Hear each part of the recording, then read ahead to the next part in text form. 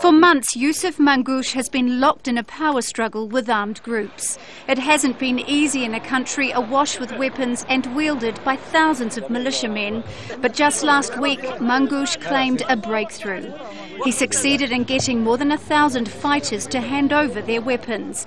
But that success, it seems, was too little, too late. Just days later, long-held resentment at the continued existence of armed groups led to violence.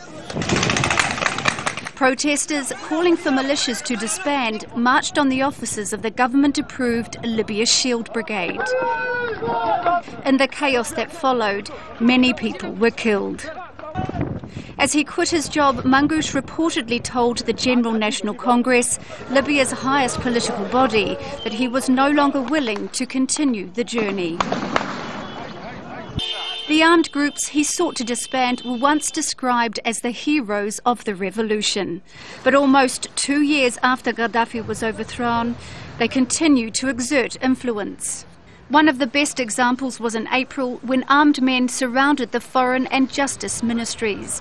They were putting pressure on parliamentarians to pass a law that would stop any officials connected to Gaddafi's regime from taking office. They got their way. Mangoush's deputy is reportedly taking over until a new army chief is picked, but it will be a big ask, taking on the militia that the government has, till now, been powerless to restrain. Miranda Hond, Al Jazeera.